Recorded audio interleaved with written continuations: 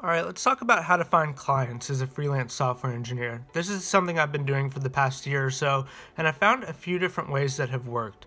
The first is working with recruiters. If you can find a recruiter that you have a good relationship with and is a person who understands what your goals are, then a recruiter can be a great source of finding new leads and new projects to work on. I've also used my local network. This isn't something that you could spin up quickly, but if you've invested in getting to know people in your area or online over time, then they can send leads your way. The challenge with both of those things, so recruiters and inbound, as I've just described them to you, is that they rely on inbound leads, which means that people are sending leads to you.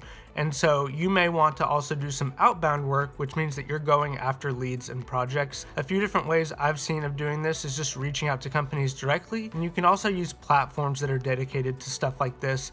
The one I've used is called A.team, and that's been pretty good for me. So if you're looking to be a freelance software engineer, I hope this is helpful.